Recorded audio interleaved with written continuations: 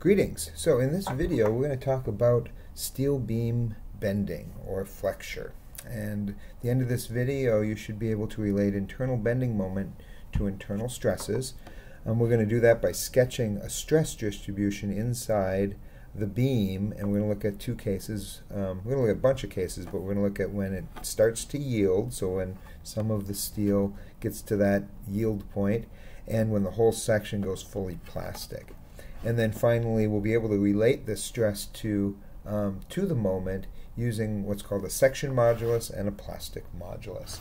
So on the left here what you see is a beam, just a standard beam. It's loaded. We're going to just think of the general condition where it has a uniform load of W, and what we have there is the cross section, and it has a length L.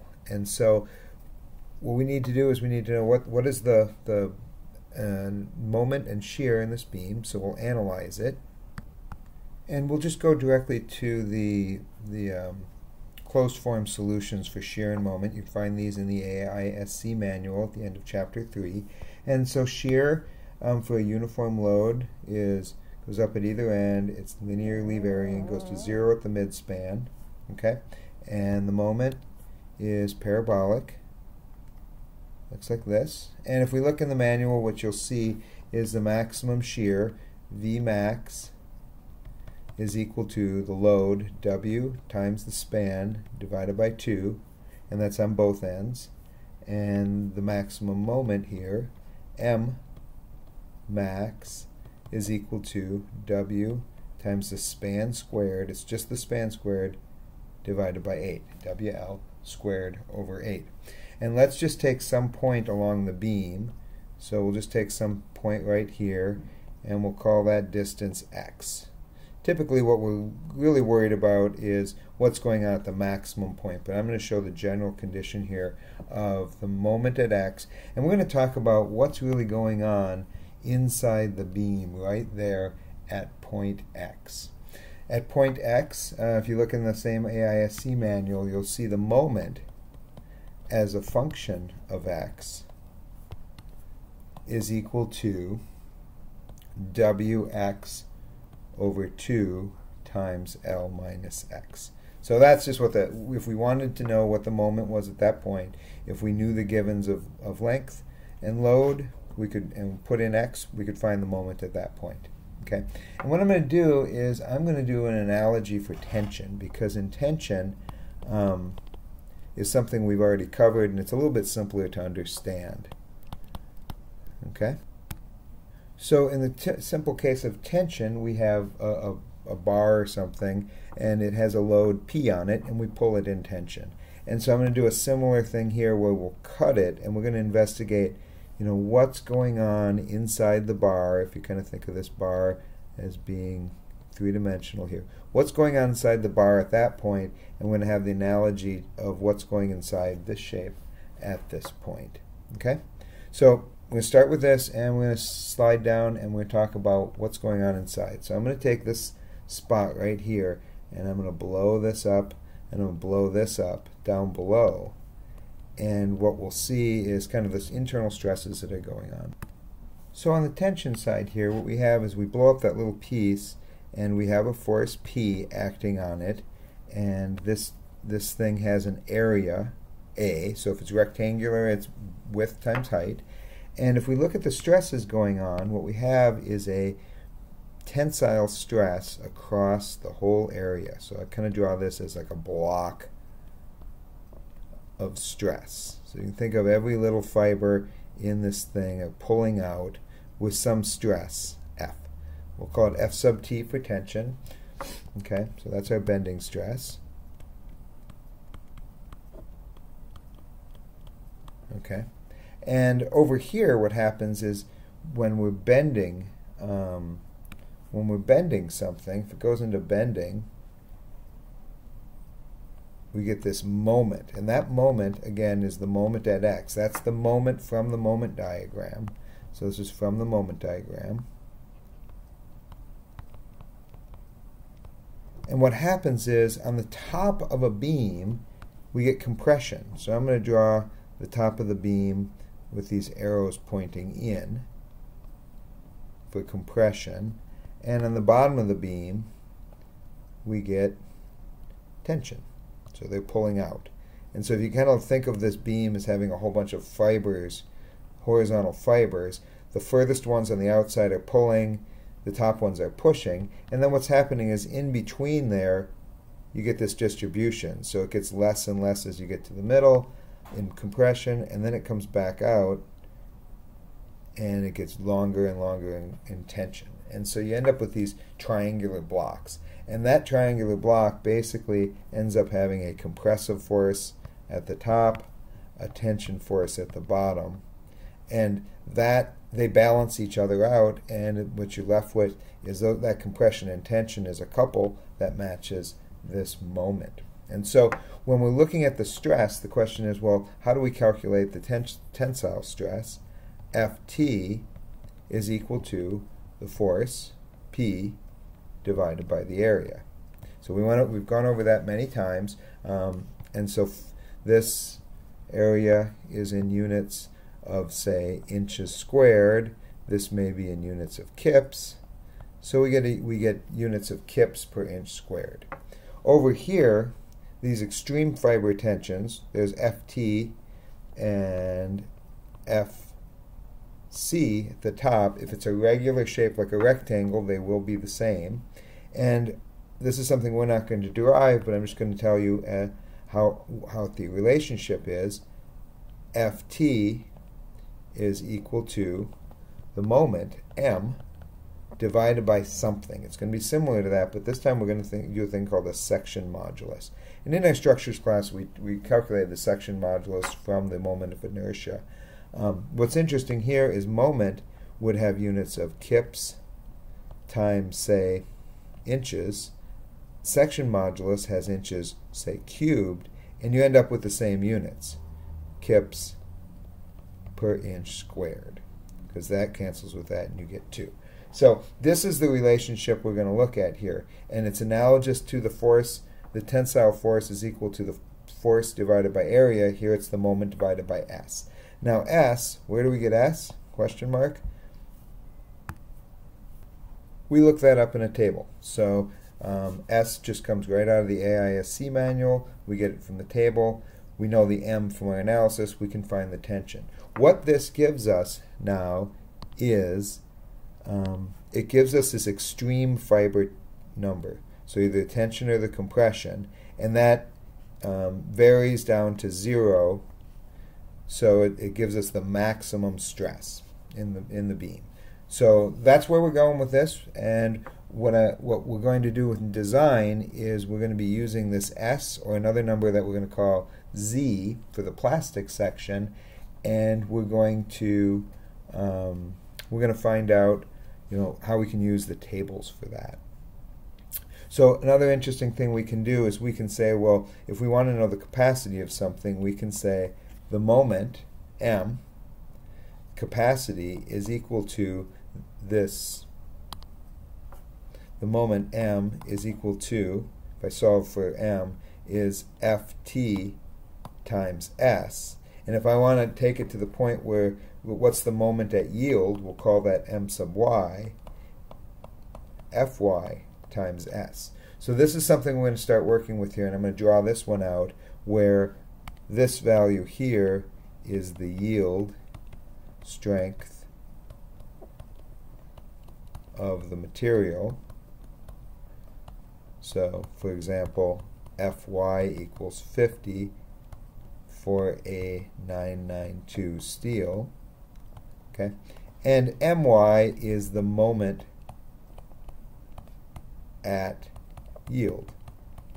Another way to say that is that's the moment when these first fibers start to yield. Okay, so let's take that to the next step and say, well, what is this Z that I talked about at the beginning of the video? Well, Z is another property of the shape, the section modulus. And let me take this little diagram that we have up here, and I'm going to take this thing and I'm going to progress it as you slowly increase the moment. So if we think about going from this end of the diagram up to some maximum back down, the moment's increasing. So at the very end, the moment is equal to 0.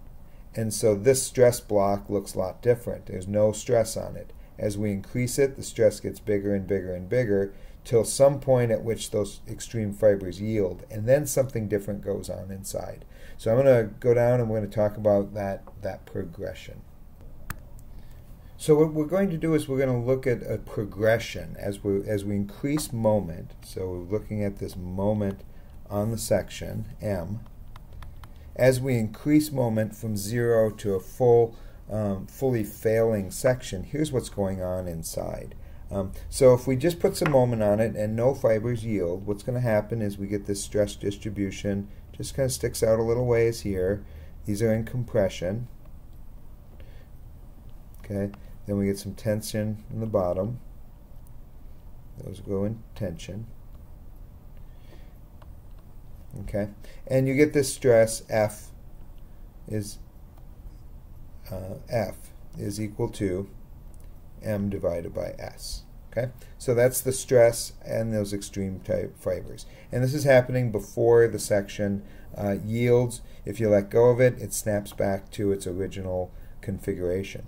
If we take it up to the point where those first fibers, so we kind of picture these as being fibers, those first fibers stretch out far enough where they start to yield, just right at the edge of yielding, you get to this point where the F is equal to the yield strength, Fy, okay? And it decreases down to 0 still, okay?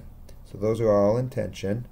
And then you have similar fibers at the top going out, all in compression, and they're also right at the yield strength. And remember from the stress-strain diagram, okay, so as we get closer to the center, there's less stress. And if you remember from the stress-strain diagram for steel, as we increase the stress to a certain point, the yield strength, then it starts to yield and does something else. So basically what we're doing is we're increasing that extreme fiber to a point where we get right there to Fy, okay? And then that can't take any more stress, and it just starts to yield. It just flattens out. But what's nice is, because we're looking at a capacity of a beam, we've got all these other fibers, all the other fibers in here that do not stress past yield, and we can use that capacity. So this is what we call the yield moment. Okay? But we're not yielding all of the fibers. So hey, let's get a little bit more. So what happens is, if we put a little bit more moment on, so now we're exceeding My. So we're going past My. We're at some moment, and we go all the way out, those extreme fibers yield, okay? And we push more moment into this beam. What's going to happen is the next few fibers are also going to yield. So you get this thing where a chunk of this thing yields, and then it goes back like that. You kind of see this little block here. And then in compression, the same thing happens at the top, where a block of the top all goes into full compressive yielding, and then it drops off in the middle. Okay? And hopefully you can see where this is going, where we still have a little bit of capacity, and then finally we get to the point where all the fibers yield. Okay? So in this case, the bottom fibers right up to the middle, all of the fibers yield. Okay, so they're going into tension at the bottom, and they're going into compression at the top. Okay, and you're getting this extra capacity, so you get a little bit more capacity. So in this case here, F is still equal to Fy, the yield strength, or the strength of the material.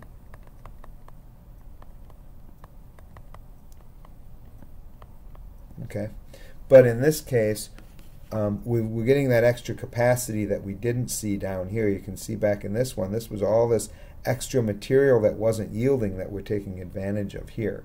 And so in this case, what we end up with is a relationship where MP is equal to well, let me rethink that. The stress F is equal to M over some value Z. So the moment at P is equal to Fy times Z. And this z, again, is what? What's this z thing?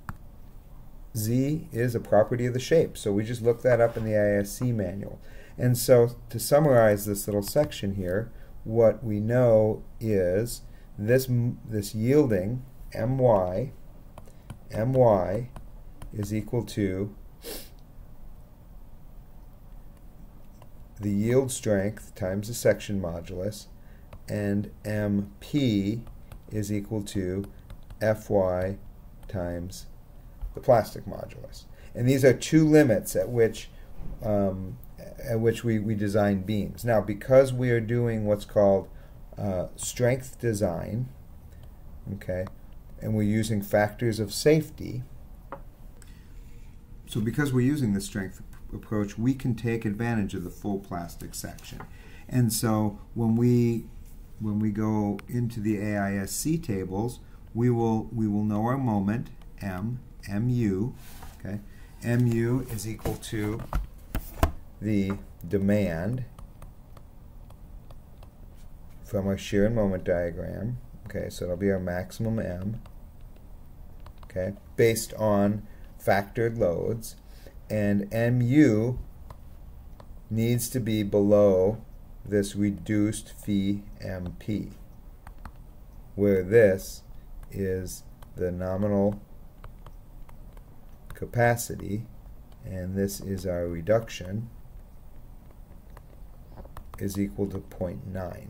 Okay, but I just said MP is equal to Fyz, so mu has to be less than phi Fy times z, and if we know that this is 0.9 and this is, say, 50 KSI for a 992 steel, and we know this one from our analysis, what we can do is we can solve for z. Z required is equal to the moment divided by phi Fy. And AISC table 3-2 tabulates these z values for us. So we can go directly into there. The top of the table tells us phi Fy of 0.9 and 50 KSI, and we can pick it right out of the table. So this is where those tables came from, and what we're going to do next is see what happens when our beam starts to be unbraced, because if the beam is unbraced, it can't realize this full plastic level. So going back to the beginning, relating the bending moment to internal bending stresses, that's what we're seeing here on the left, where we get the tensile and compressive stresses. There's your analogy with tension, where the whole surface goes into tension. Second thing, sketch the distribution for first yield and full plastic section. That's our progression down here. As we increase the moment, as we're going from left to right here, as we increase the moment from left to right, the stress block gets bigger and bigger until the stress block here and here gets larger and larger until it hits the yield. And since it can't yield any further, then more fibers start to yield. And you see that here, until a point where all the fibers have yielded. Once all the fibers have yielded, it's called a plastic hinge, and the beam will actually collapse. And that would be full failure. So it won't snap in half, but you put any more load on it after this, and it'll just completely bend down to the next floor below. Okay? And then finally, what we were looking for here is relate the bending stress to moment using section modulus and plastic modulus. And you'll see here we have these relationships down here. And the one we're going to use is this one right here. Okay? And that's the one that's tabulated, but remember those tables only work for a Fy of 50. So that's where we're going to go. Thank you.